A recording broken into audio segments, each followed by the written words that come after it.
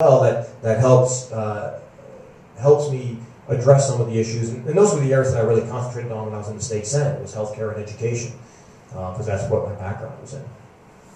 So why did I go from the governor's race to the congressional race? I started off in the governor's race because I just didn't think there was any adult leadership in Carson City at the time. You know, there was a lot of problems when the last session was in play. Even during my last session in 2007, there wasn't a lot of direction, there wasn't a lot of coordination. It was just a very difficult time. I think part of that was because, like I said, it just wasn't adult supervision.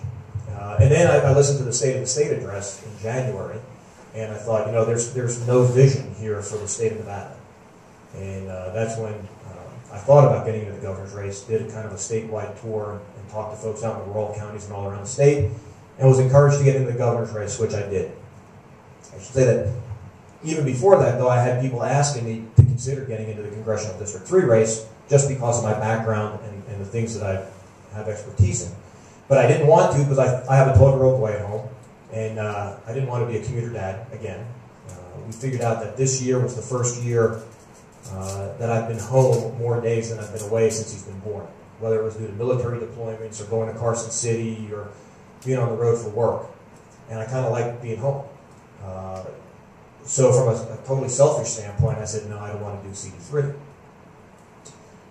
We had a candidate that entered the CD3 race, John Guidry, who was a great candidate, but he had to withdraw due to a medical issue within his family that just wasn't going to allow him to put the effort into the race that was going to be necessary.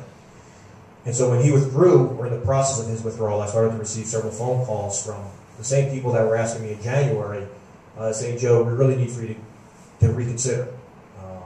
This is the race for you. Look at the issues right now that are being discussed and look at your background. We really think that you'd be the best candidate for CD3. So we did a lot of soul searching, talked to a lot of folks within CD3, did a Facebook poll. Everything's on Facebook nowadays. Did a Facebook poll. What do people think? And overwhelmingly, the response was, go to CD3. That's where we need you. Now I just had to convince my wife. So we sat down and talked about it again, and it was actually my wife who made the decision. I tell people she always makes the decisions. I just show up where she tells me to show up. And she said, look, here's what it comes down to. You know, the family is always sacrificed whenever you've been called. You've been active duty 3 times. We were here without you. You went to Carson City for 2 sessions. We were here without you. But so it's not only the sacrifice of the person who's serving, but the sacrifice of the families that they leave behind. And she said, you know, if this is the right thing for the state, if it's the right thing for the nation, then we'll sacrifice again, and we'll be here, and you'll go to Washington. And it'll be like active duty, except that you'll be home on the weekends. So with that kind of a support from my family, we decided to make the switch, and so that's what we did. And so we're about a month in now to the CD3 race. And I think it was a good transition for me, again, because of the issues that are currently under debate. We've done 5 healthcare town halls in Southern Nevada. And I do them as a nonpartisan town hall. I'll tell you what I think is good. I go in as a healthcare person. I'll tell you what I think are good in the bills, and I'll tell you what I think are bad in the bills. And I think part of the issue that a lot of people got concerned about on the healthcare reform is that they just don't understand what's going on. And if you ever tried to read one of those bills, unless you have a law degree, you're not going to understand those bills. And so I thought it'd be beneficial to kind of explain some of those things. And because I don't have a life, I did actually read those bills. I read H.R. 3200, which is 1,018 pages. I just finished the Senate Finance Bill that was released last week. That's a little over 1,500 pages. But I think it's important to be able to go through and say, look, here are some of the good things and here are some of the bad things. And so those are the town halls that we held. And I did one in Pahrump. And this sweet little 80-year-old lady came up to me and she goes, Dr. Heck, all I got is one question. Are there really death panels in those bills? Because I'm pushing 80 and I don't think I'm going to make the cut. And that was her biggest concern because of the things that were being played in the media about what is and what is not in those bills and pending legislation. So we did 5 of them, and they were bipartisan. We had people from Republican, Democrat, and Independents show up and offer their opinions, and I think they went very well. And I was disappointed that we didn't see more of those town halls from the folks actually in Washington who are going to be voting on these bills. That allowed people to actually express their concerns in an unfiltered environment. And that's what prompted, we started ours back in August and have been going all the way through.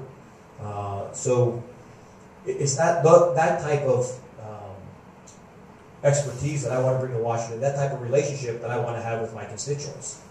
I got into the Senate District 5 race in 2004 solely because the senator who was serving at that time didn't respond to me. I was, at that time in 2003, I was on another active duty tour. And if you were in the state at that time, remember they were talking about a big tax hike in the legislative session. And so I kept pinging my state senator, saying, what's going on with this bill? Where are you on this bill? Wanted to stay informed, even though I was deployed. I never once got an email response. Not once. My wife, who was here, actually called the individual to ask for an explanation on a vote that she made. And my wife was told, I don't owe you an explanation. And I thought, that's not the person who's representing me. I don't know if she's representing anybody else in Senate District 5, but it doesn't seem like she's representing me and my family. And so that's why I picked that seat, saying that this person does not appear to be representing the folks in Senate District 5. And when I ran, I prided myself on constituent service. And I'll tell people even to this day that if you email me or call me, I'll respond within 24 hours. It may be another email back saying, I don't know, I'm researching it, I'll get back to you. But you will get a response within 24 hours to let you know that I've received your concern and that I'm working on it. And that's the type of constituent service that I want to provide when I get to Washington, D.C. as well. So that's kind of my background in brief, why I'm running for CD3, the issues that I think are critically important. And I think that I'd rather just spend the rest of the time hearing from you and answering any questions that you all might have. So is there anybody that question or... Otherwise, I guess I can continue to tap dance up here for... Yes?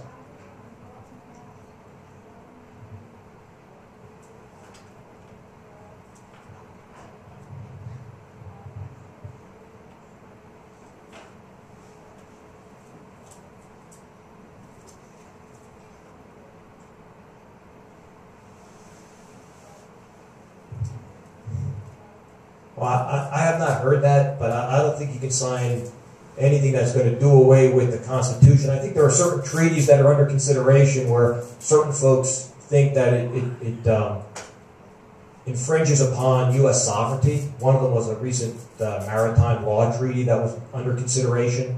But I don't know of anything currently that's being debated that would take away the Constitution nor infringe on the Constitution through a treaty with other countries.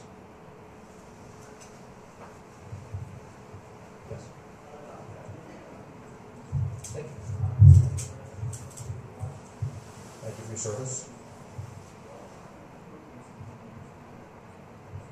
Well, I think that's a great question, and I think there's a lot that we can do, and we're making some inroads here in Southern Nevada is like a black hole for veteran services.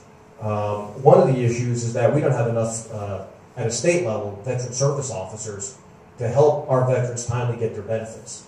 The ratio here is about 33,000 veterans per veteran service officer. You compare that to a state like West Virginia, which has got about 3,000 per VSO. A state like Florida's got 5,000 per VSO. So 33,000 veterans per service officer. The other thing is the delay in getting service. The average wait time for a veteran here to meet with the VSO is 42 days. In West Virginia and Florida, it's 1 day because of those ratios.